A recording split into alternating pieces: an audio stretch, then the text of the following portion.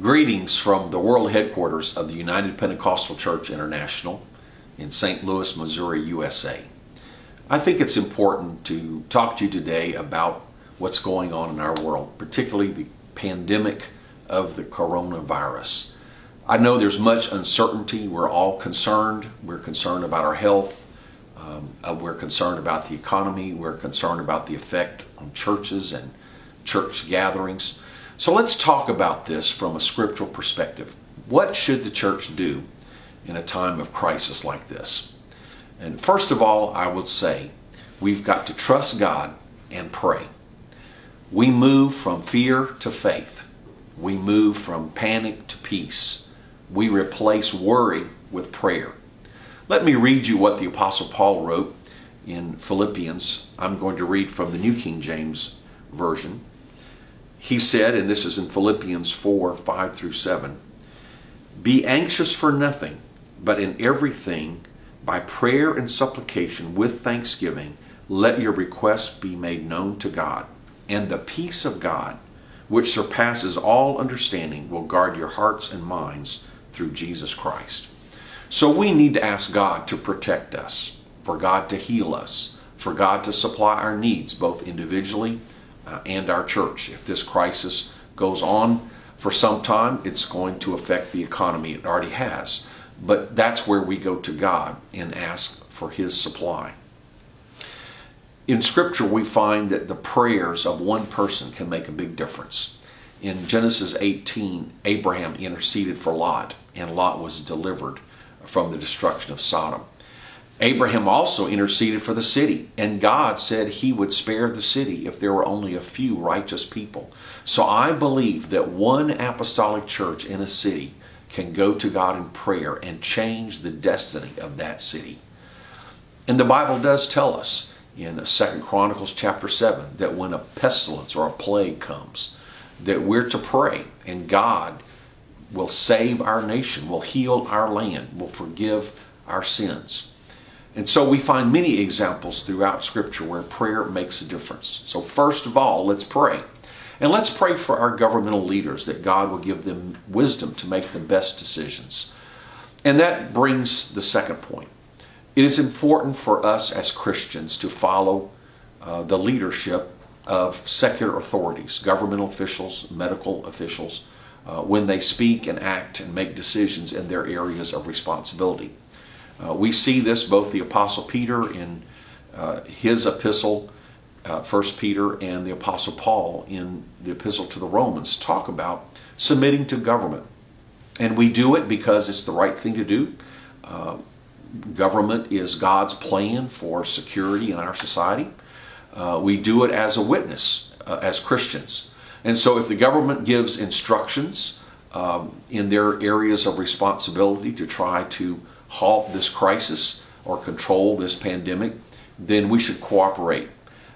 And even though it might limit some of the activities of the church, we need to think that God is bigger than the particular circumstances. I'll talk about that in just a moment. But the third thing I would like to say, closely connected to this, is we need to use wisdom. Now, we know we're in a spiritual struggle. We know the devil would like to take advantage of anything like this to cause confusion and doubt. But not everything is strictly a spiritual struggle. We are to use wisdom in our everyday life.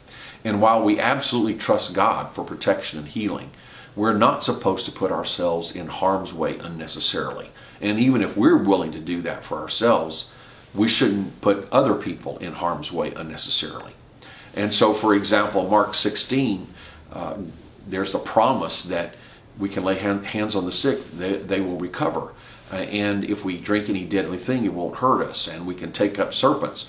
We've understood that to be not that we should go out and handle rattlesnakes as a test of faith, or go out and drink poison as a test of faith. But if something happens to us, some kind of attack comes upon us, whether literal or physical serpent, or spiritual attack, or whether accidentally taking something poisonous, then we trust God to protect us and deliver us.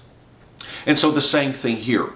We should not walk around in fear, but we should take all necessary precautions and follow the best medical advice. That's simply using wisdom, and God expects us to do that. There are many passages of Scripture that talk about wisdom and the need for wisdom in our everyday life. Even the devil tried to tempt Jesus to jump off the temple and prove that God would miraculously protect him, because after all, the Bible says the angels of the Lord encamp around the believers. But Jesus rejected that and said, you should not test or tempt the Lord. In other words, while we depend upon God's protection, we're not going to go out and put ourselves in harm's way just to prove that God will protect us or to force God to protect us. We depend on the grace of God. We cannot do what God must do for us. But on the other hand, God will not do what we can do for ourselves. So if we can take some steps to protect ourselves, we should do that. Now, having said all that, let's talk about the mission of the church. Whatever happens, the church still needs to be the church. And we as individual believers still need to participate in the church.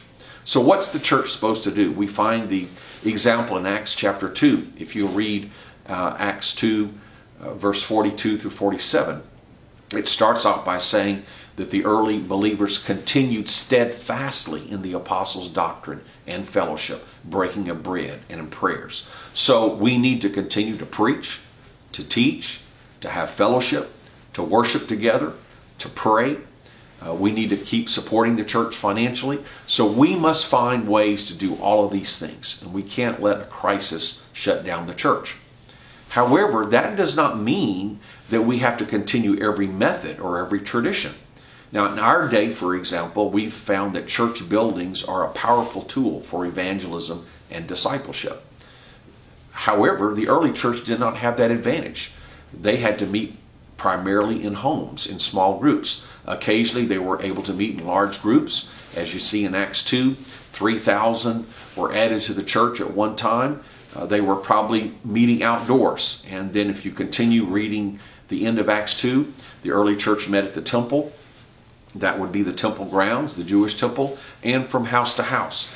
But by and large, the church had to meet in small locations or small venues. And even today, in many places of the world, our church, the United Pentecostal Church International, suffers persecution. So some of our believers have to meet secretly in homes. Some get most of their ministry online because they can't go to a group of believers.